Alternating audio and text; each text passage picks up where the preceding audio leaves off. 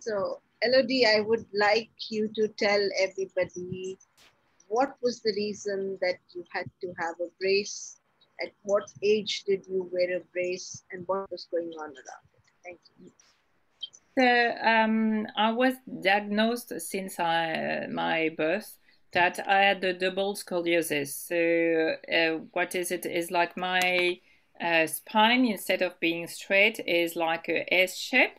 So I had not only it was a S shape, but in the same time all my vertebrae was rotating. So that means if you see me now, you can see a little, but that this shoulder is a little higher than the other.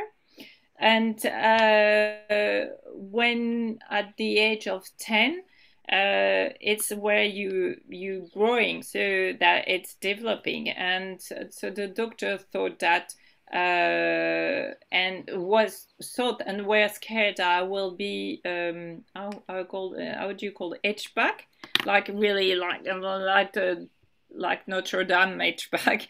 And it scares a lot of my parents, and so they look at all the possibility that how can we stop that, or can we, if there is a surgery to do, or we're there. And then the option that they made, the choice that they made, is to have a corset. So what is a corset? Is like something. I had one piece of metal in front, two in the back.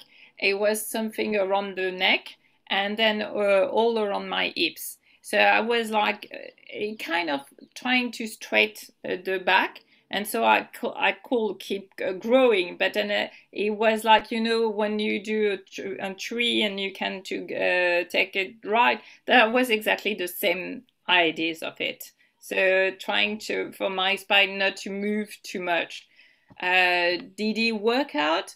I'm still have a double scoliosis. Actually, it's less, and certainly because of the sports and all the activity I did, I don't have any back problem. So I will have as everyone because of position and everything, but it kind of I think it was for now the best solution. I think it's more the way it was bring up to me that it was more unfortunate.